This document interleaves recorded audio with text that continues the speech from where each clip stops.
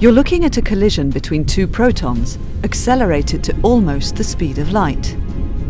The energy of the colliding protons produces hundreds of new particles. Such collisions may help physicists understand basic constituents of matter and the fundamental laws of the universe.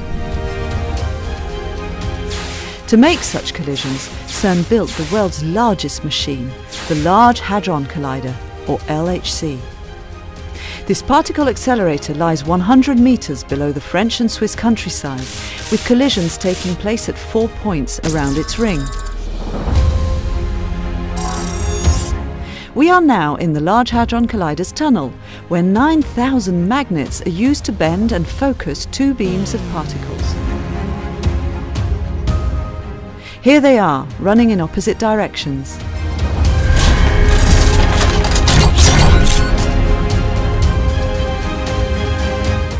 And here is CMS, one of the 4 particle detectors which surround the collision points. More than 1 billion particle collisions occur each second at the heart of CMS, which works like a huge digital camera taking 3D snapshots of these collisions. CMS is a huge machine, nearly twice as heavy as the Eiffel Tower. Like a cylindrical onion, CMS is made up of lots of subdetectors that identify the type and measure the trajectory and energy of the particles which fly out of the collisions.